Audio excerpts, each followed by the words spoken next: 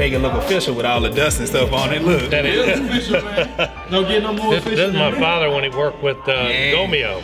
He's the one that took me down to the Fifth Street Gym because he had the same trainer as Muhammad Ali, and I met him down there. Yeah. The guy right here. And they say this might be a legend. They say this is who Ali got the shuffle from, right? No, they said he got the guy Louis Rodriguez that trained at that gym too. Gomeo told me that he got the shuffle from Louis Rodriguez. Say this dude trained. His name was Gomeo Brennan. Same trainer. He worked with my father. They were deputy sheriffs at the Broward County Sheriff's Department, and he was a two-time British Empire champion. He was from Bimini in the Bahamas, and his nickname was the Bimini Belter. And he actually fought Vincent Rondon of Venezuela for the World Light Heavyweight Championship. So I mean, he fought Hurricane Carter and all those guys back in the day.